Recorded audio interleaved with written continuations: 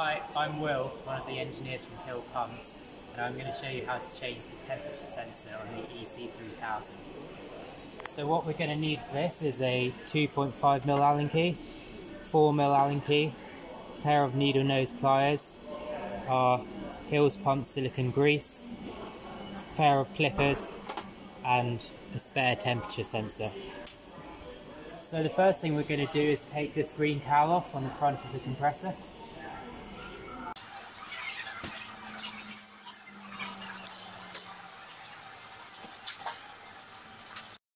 For this next stage, it's essential that your compressor is not plugged in to the mains and that this switch is off. So what we're going to do now is take these 4 screws off the screen protector.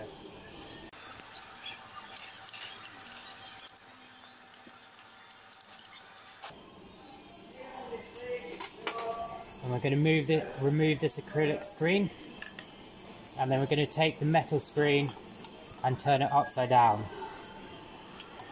So the first thing we're going to do is remove this connector here, which is for the temperature sensor.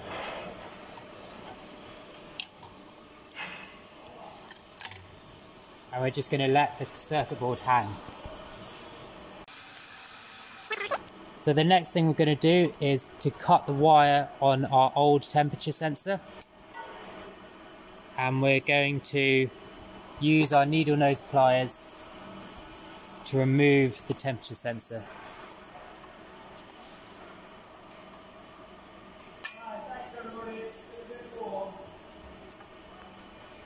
And then we're going to remove the rest of the cable from the compressor.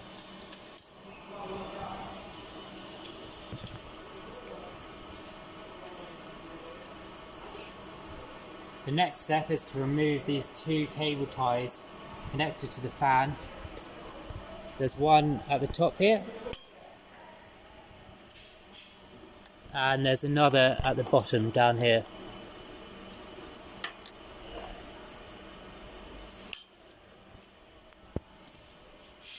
Once we've done that, we're going to take our new temperature sensor and feed it through the hole in the electric box. So now we're going to push the temperature sensor back through this rectangular hole in our electronic box. Because it might be a bit tight, you might have to push the cable through a bit, so this tubing is outside of the box. Once you've done that, you should be able to take your temperature sensor and pass it through the rectangular hole in the box. Once you've done that, we're going to feed this temperature sensor back round and through between the head of the motor and the compressor, and up through this tubing. And then once we've got it in this position, we're going to take our silicone gel and put a dab of silicone grease around the temperature sensor.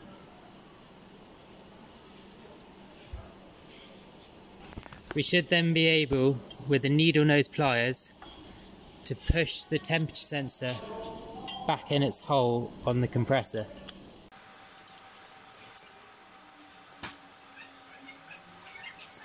And ensure it fits snugly in that hole. Now we can continue to wire the temperature sensor back up to the circuit board. So all we need to do is to take this white connector and insert it back into the PCB. Once that's done, we're going to just loop up this cable from the temperature sensor and stick a cable tie on it. We can then turn over the PCB, making sure all the wires fit into our electrical box.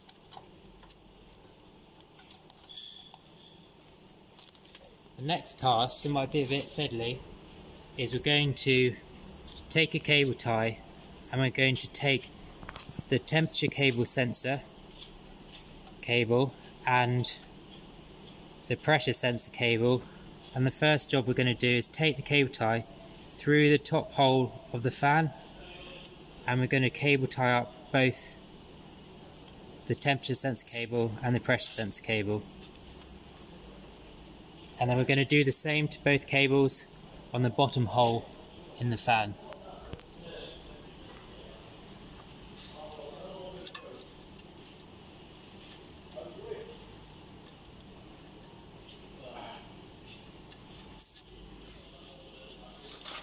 And then we're just going to clip off the ends. Once that's all done, we're ready to put the screen protector back on to the compressor.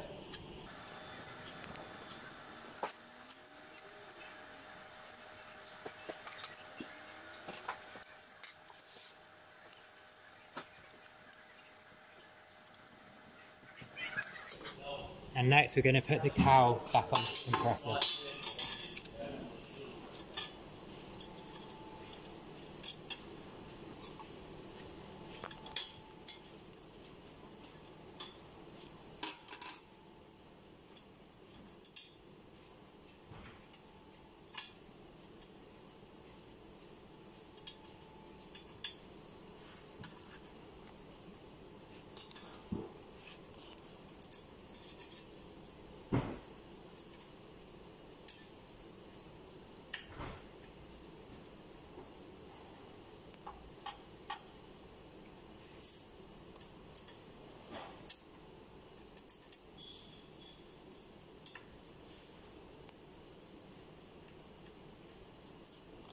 And after that, our temperature sensors should be good as new.